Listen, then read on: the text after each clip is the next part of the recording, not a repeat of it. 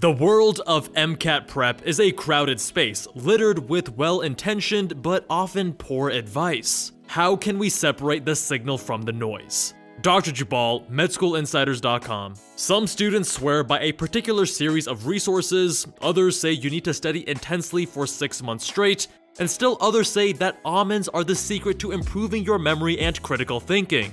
But here's the thing. Just because Katie on TikTok scored a 525 and says essential oils and AG1 greens were her secrets, those techniques aren't necessarily going to work for you. Some high scorers get lucky, some are naturally gifted despite suboptimal study methods, and some students get there by using study methods that reproducibly and reliably improve performance. Let's remove luck or talent from the equation. Anyone with the drive and proper study plan can achieve an outstanding score on the MCAT. These are the top 4 MCAT study mistakes that will hinder your MCAT score. The first mistake that far too many pre-meds make is not using evidence-based learning principles. In most MCAT study circles, the traditional study strategies still reign supreme. Start with a content review textbook or series of videos, and when it gets closer to test time, begin focusing on practice questions and practice tests. However, this conventional approach does not effectively incorporate key evidence-based tactics, such as spaced repetition, active recall, desirable difficulties, and interleaving.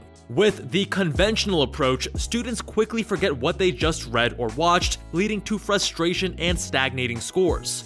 But there are far more effective ways to study, and through our extensive experience working with students, we found that the quality of your studying is the most essential factor. That's right, it's even more important than the number of hours spent, your level of intelligence, or your test-taking ability. And if you're confused, since some studies show the number of hours spent studying is the strongest predictor of MCAT score, comment below and we'll cover why that methodology and conclusion is flawed in a future MCAT video. To elevate your MCAT score as quickly and effectively as possible, focus on evidence-based learning principles backed by validated scientific studies. Active learning and spaced repetition will help you reinforce and consolidate material, ensuring retention. This is often where students say they've tried using spaced repetition and flashcards, but it's not for them. However, we have repeatedly found that these initial feelings can be misleading. This is one area of your life where your feelings shouldn't guide your strategy. Data on what actually works must be your North Star. If you're early on in your implementation of active learning, I can almost guarantee that you will prefer passive forms of studying. I remember feeling that way too. Passive learning techniques are easier, they're more comfortable. Active learning, on the other hand, is uncomfortable and feels like added work and effort, particularly when you're first starting out. That's normal. Just like weight training in the gym, you have to push your boundaries to see meaningful growth. Keep in mind that you may dislike the tool more than the technique. We've heard from dozens of students trying spaced repetition with Anki flashcards that despite their efforts, it never really clicked. These students, after using Memm, wrote to us about how it feels like an entirely different way of studying despite similar core functionality of spaced repetition with active recall through flashcards. Learn more at memm.io and use code MCATmistakes for 20% off. Speaking of flashcards, the second mistake pre-meds make is using suboptimal cards. Students repeat these 2 highly costly mistakes when it comes to flashcards. 1, they create their own suboptimal flashcards, and 2, they use other students' suboptimal flashcards. The reality is that it's impossible for a student studying for the MCAT to create flashcards at the highest level of quality. The best flashcards can only be created once you completely and deeply understand the material. That includes not only a comprehensive understanding of the concept, but its relationship to associated concepts, the relative importance of the concept, and, most of all, the manner in which the concept is tested by the MCAT. No individual can address all of these elements until they have studied extensively for the exam, completed the MCAT with a stellar score, and performed additional post-test analysis through further study or tutoring. This isn't to say there is zero value in creating your own cards. Card creation is an active learning exercise that, when properly executed, deepens comprehension. However, through hundreds of interviews with students, we have observed that the reality is rarely so straightforward. An overwhelming majority of students struggle with card creation best practices, which ultimately results in countless wasted hours. Remember that with spaced repetition, every poorly written or irrelevant to the MCAT card is reviewed multiple times, exponentially multiplying that wasted time. In these situations, compounding works against you. This time could be better spent on higher impact activities that translate into higher scores, such as practice questions, full-length exams, or reviewing high-quality flashcards. Even students who manage to overcome the flashcard learning curve could have more efficiently learned the material, and in most cases achieved greater mastery, through using high-quality pre-made cards from the start. The most suboptimal, and therefore least useful, level of flashcards are the ones students make. These tend to include too much information and out-of-scope concepts, and on top of that, the prompts don't precisely test the information you need to know. Instead, they often unintentionally promote pattern recognition.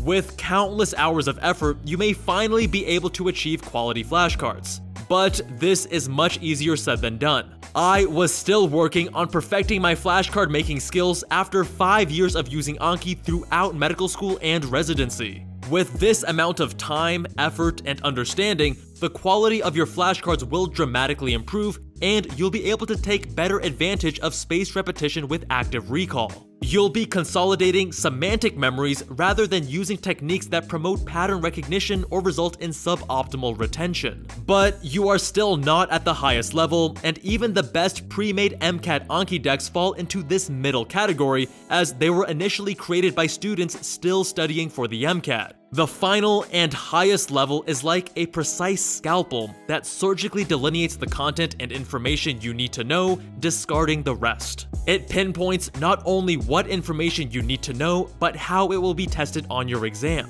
And by following flashcard best practices, this level accelerates content retention and mastery to a far greater degree than the more common options. The third mistake students make studying for the MCAT is not using enough practice questions. The traditional MCAT study approach focuses too heavily on passively reading content. Most students are afraid to waste their practice materials too early and feel they should save them for later when they better understand the content. But this could not be further from the truth. In reality, practice questions are key tools to understanding the content, and they should be implemented from the very beginning. We know this works because this is how medical students study for USMLE, the next standardized test you'll take after the MCAT. Practice questions are heavily utilized as a study resource, not just an assessment or practice tool in the final weeks leading up to the exam. The scientific literature is clear.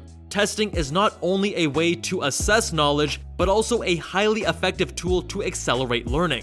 At the beginning of your study period, you'll need to balance 3 separate domains. Number 1, content review focusing on comprehension. Number 2, spaced repetition with active recall focusing on memory consolidation. And number 3, practice questions focusing on a mix of application, comprehension, and consolidation. As your study period progresses, spend less time on content review and more time on intermittent review for specific facts or concepts you need clarification on.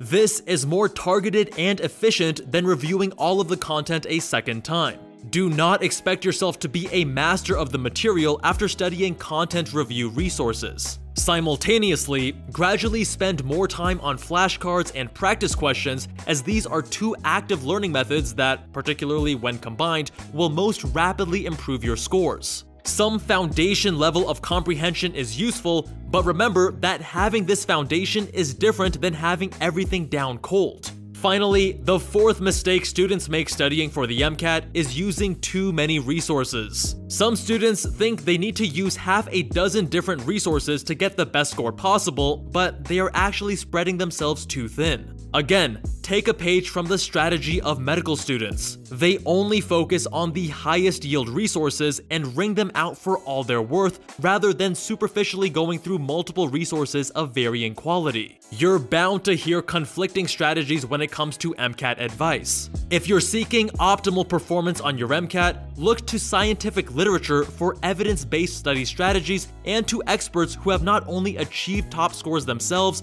but helped others do the same as well. well. Memm evolves spaced repetition combined with active recall to something much greater and purpose-built. Interactive review sheets with closed deletions, sheet excerpts on the back of cards to overcome the limitations of traditional flashcards leading to isolated facts without contextual understanding, and top-tier flashcard quality and scope are just some of the benefits. Our students consistently report substantial score improvements by heavily relying on Memm for content review and spaced repetition with an average user score of 513.4. If you're a pre-med looking to rapidly accelerate your MCAT knowledge and memorization, the answer is clear. There's no tool built like Memm. This ultimate flashcard resource is included with the Med School Insiders MCAT course on certain tiers. The Med School Insiders MCAT course is the ultimate MCAT all-in-one prep tool that includes the industry's first honest 510 score guarantee,